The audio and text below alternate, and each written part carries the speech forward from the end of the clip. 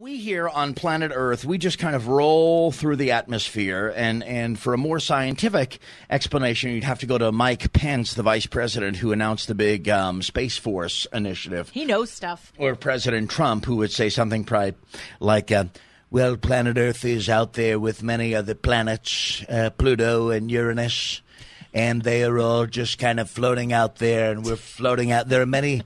there's space junk. Have you ever heard of space junk? Yes, Mr. President, and I have. It floats out there, and it's all out there, and it's flying around.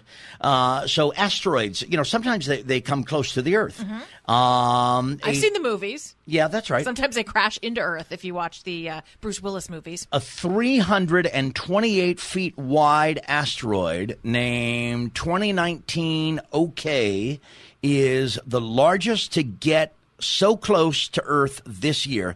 It came within 45,000 miles of the planet, this asteroid soaring past the Earth so close at a speed of nearly 55,000 miles per hour. Now, we don't know exactly where this asteroid is flying. We do know it's going very fast, and we do know that we're... Uh-oh. Whoa.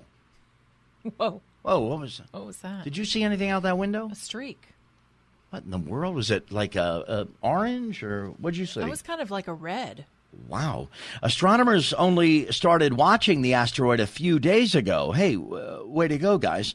The Brazilians have tracked down the space rock and with a telescope network detected it shortly after, just hours before it came whizzing by planet Earth. Funny how they always tell us after it's gone. That's scary. They call this, can I scare you a little more? Yeah. Do you know what they call this asteroid? It's not just 2019 OK. They actually call it a city killer.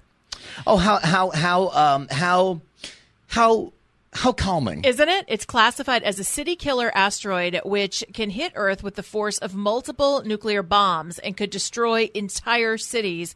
NASA and other agencies have technology to track these objects, but there isn't enough funding to observe every single one, so they managed to track less than 1/3 of major asteroids. Well, we're on the lookout for this asteroid that is at 55,000 miles an hour, that's very fast. I mean, Is it very fast? No, really, the last person to travel that fast was Mel Gibson down the PCH, and so you have to know that this is. There it is! Whoa. There it is!